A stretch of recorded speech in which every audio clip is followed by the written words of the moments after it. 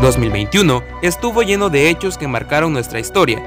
En este video te hablaré sobre este año, pero solo un resumen de los hechos más relevantes. Te invito a darle me gusta, compartir el video y no olvides suscribirte a este canal. En el primer día del año, el 1 de enero de 2021, finalizó el periodo de transición del Brexit en Reino Unido. Reino Unido abandonó oficialmente la Unión Europea hace casi un año, el 31 de enero de 2020. Así que es ahora cuando los ciudadanos europeos y británicos van a notar los cambios más visibles del Brexit. El 6 de enero, manifestantes en apoyo del presidente Donald Trump irrumpen en el Capitolio de los Estados Unidos. Las violentas protestas dejaron 5 personas muertas y 50 arrestados. El 10 de enero, Japón encuentra una nueva variante del coronavirus en viajeros procedentes de Brasil. El 13 de enero, en Lyon, Francia, se realiza el primer trasplante de ambos brazos y hombros a un paciente islandés. El 15 de enero, la cifra de muertes por coronavirus llega a más de 2 millones. Europa aparece como la región más castigada con 650.000 muertes, seguida de América Latina y el Caribe con más de 540.000 fallecimientos. El 17 de enero, el líder opositor ruso, Alexei Navalny, es arrestado a su llegada a Rusia, lo que provocaron concentraciones y a su vez, esto causó la detención de más de 3.000 personas. Por otro lado, el 20 de enero, Joe Biden asumió como el 46º presidente de Estados Unidos.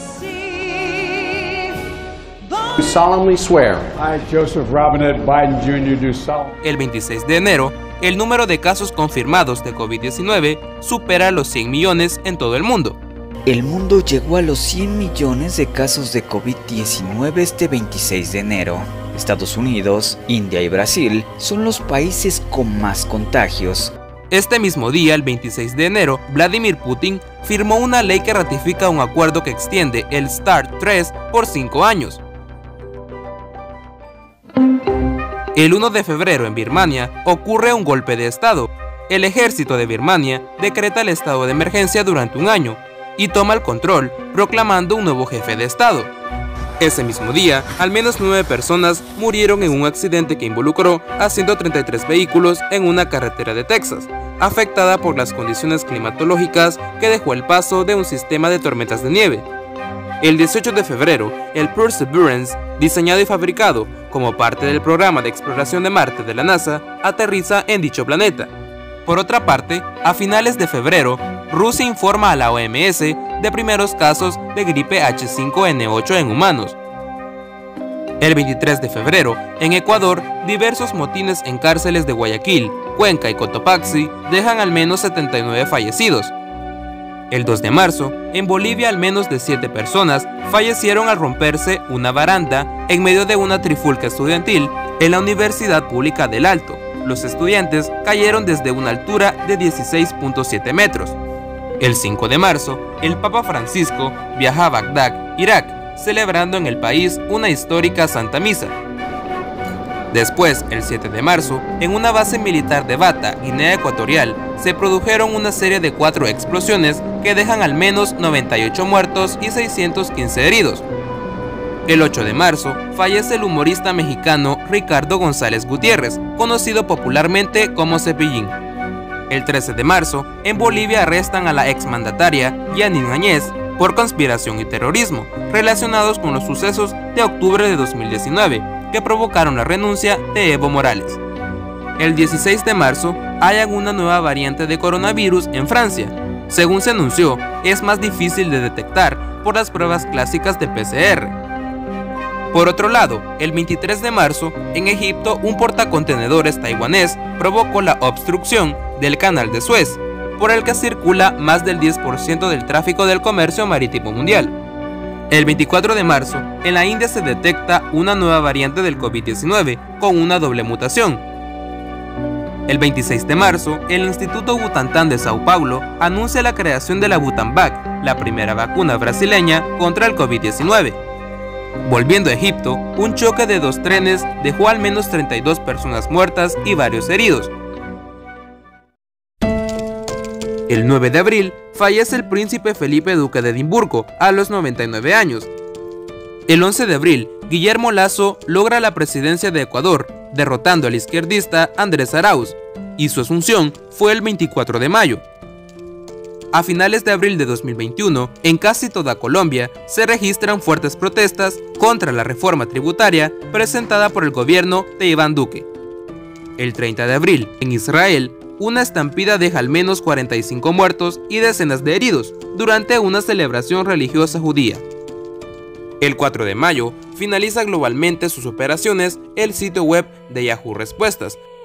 Pues hablando de despedidas, vámonos a la primera noticia. Yahoo Respuestas, luego de 15 años en funcionamiento, ha anunciado que llegó su final. El 6 de mayo, inició un conflicto entre Palestina e Israel, el cual duró menos de un mes, pero dejó alrededor de 259 fallecidos y más de 2.000 heridos.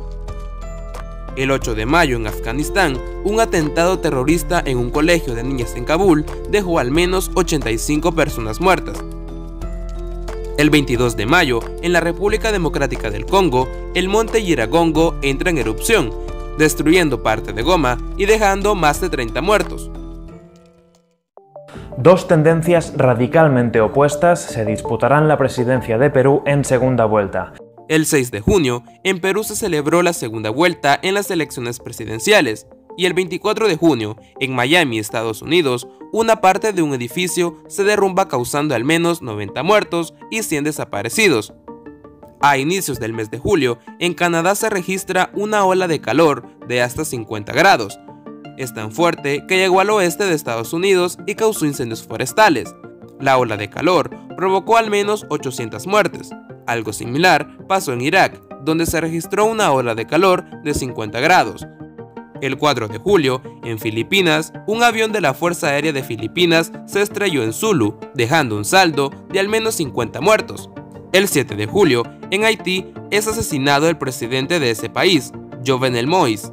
Moïse gobernó Haití desde 2017 como representante de la centroderecha tras reemplazar en la presidencia a Michel Martelly.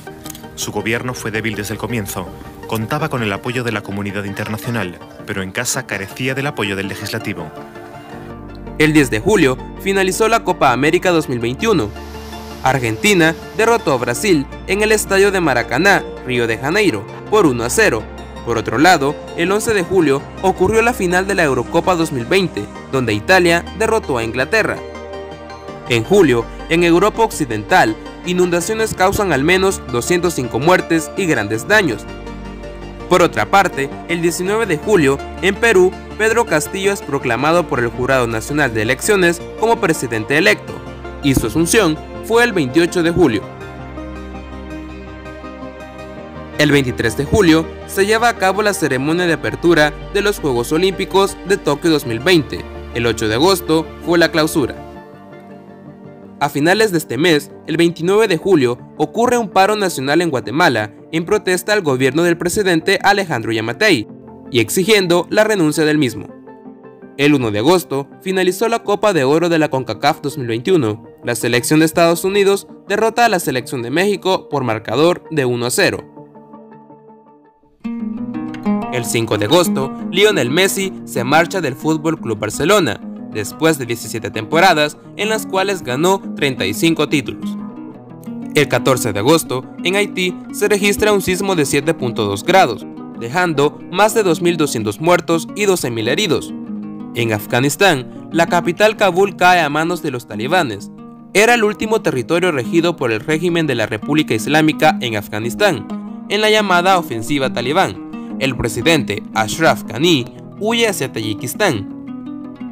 El 20 de agosto, cae lluvia por primera vez en Groenlandia, en más de 70 años. Esto ocasionó que se perdiera 7 veces más hielo que el promedio diario para esta época del año. El 26 de agosto, ocurre un doble atentado suicida en el aeropuerto internacional de Kabul, Afganistán, dejando al menos 183 fallecidos. El 27 de agosto, la tormenta tropical Ida se fortaleció, transformándose en huracán, azotando a Cuba. El 29 de agosto alcanza la categoría 4, mientras hacía su paso por Luisiana, Estados Unidos, generando graves daños, muertes e inundaciones. El mes de septiembre inició con un golpe de estado en la República de Guinea. Esto ocurrió el 5 de septiembre. Por otra parte, el 17 de septiembre, El Salvador se convierte en el primer país del mundo en aceptar Bitcoin como moneda oficial. El presidente Nayib Bukele anunció en cadena nacional que dará un bono de $30 equivalentes en Bitcoin. Esto como gesto de bienvenida al momento de descargar y registrarse en la aplicación Chivo. Ese mismo día, la Corte Suprema de México falla por unanimidad para despenalizar el aborto en México. El 16 de septiembre, Inspiration 4 es lanzado por SpaceX y se convierte en el primer vuelo espacial totalmente civil. El 19 de septiembre, en La Palma, Canarias, una serie de erupciones volcánicas deja más de 6.000 personas damnificadas y daños naturales. El 4 de octubre se reporta la caída mundial de Facebook, Instagram y WhatsApp, siendo esta la peor caída en su historia reciente. Absolutamente no te va a salir ningún tipo de mensaje, lo que significa que millones de usuarios quedamos incomunicados en este servicio. Cuando ingresas a lo que son los comentarios, no carga y básicamente se queda en una animación.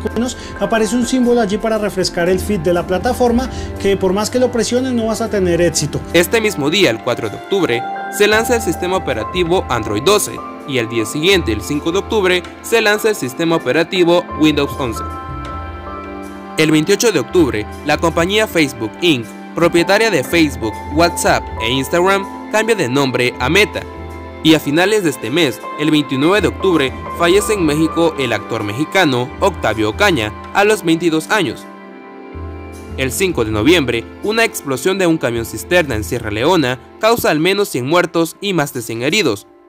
El 8 de noviembre, en Bolivia inicia un paro nacional multisectorial en contra de varias leyes. Por otra parte, el 19 de noviembre ocurrió el eclipse lunar más largo del siglo XXI y en casi 600 años, ya que se verá uno similar hasta el año 2669. Ese mismo día, Nicaragua anuncia su retiro de la Organización de Estados Americanos, OEA, por desconocimiento a las elecciones hechas el 7 de noviembre en dicho país. A finales de noviembre, en Botswana se detecta una nueva variante de COVID-19. Luego, el 26 de noviembre, la OMS concluyó que es una variante de preocupación y fue nombrada como Omicron. Después del anuncio, los mercados mundiales se vieron afectados fuertemente y provocaron una alarma mundial y alertas sanitarias. Pero si bien se considera que la variante Omicron provoca síntomas más leves que las anteriores cepas, ha elevado la infección a niveles récord. El fuerte repunte ha llevado a varios gobiernos a reimponer restricciones y cancelar numerosos festejos públicos de fin de año. El 30 de noviembre, Barbados se declara una república parlamentaria, abandonando así el sistema de monarquía constitucional parlamentaria que rigió al país caribeño con la reina Isabel II como jefa de Estado. El 9 de diciembre ocurrió el fallecimiento de la actriz y política mexicana Carmen Salinas a los 82 años de edad. La muerte fue causada por un derrame cerebral. También en este mes, el 12 de diciembre, falleció el cantante y actor mexicano Vicente Fernández, el cual falleció a los 81 años a causa de una neumonía. El 9 de diciembre se registró en un tramo de la carretera panamericana en Chiapas, México, la volcadura de un camión con migrantes centroamericanos, dejando un saldo de al menos 55 personas muertas y 105 heridos. Este mismo día se realizó la 70ª edición del certamen Miss Universo, donde Arnaz Kaur Sandhu se convierte en la tercera representante de la India en coronarse después de 21 años. El 13 de diciembre, un camión cisterna que transportaba gasolina explota en el norte de Haití, lo cual provocó un incendio de una veintena de casas, dejó un saldo de al menos 75 personas muertas y un gran número de heridos, generando el colapso de los hospitales. El 16 de diciembre, el tifón Rai toca tierra en Filipinas, equivalente a un huracán de categoría 5, el tifón más fuerte del año 2021 sobre dicho país. Ya hay al menos 375 muertos, 500 heridos y decenas de desaparecidos y casi 2 millones de damnificados. Por otra parte, el 19 de diciembre, en la segunda vuelta de las elecciones generales, Gabriel Boric gana la presidencia de Chile y se convertirá en el presidente más joven en la historia de Chile con 35 años de edad. Y hasta aquí ha llegado el resumen del año 2021. Recuerda compartirlo y suscribirte a este canal para ver más videos como este. También puedes ver el resumen del año 2020 y el resumen del año 2022 cuando este sea publicado. ¡Hasta pronto!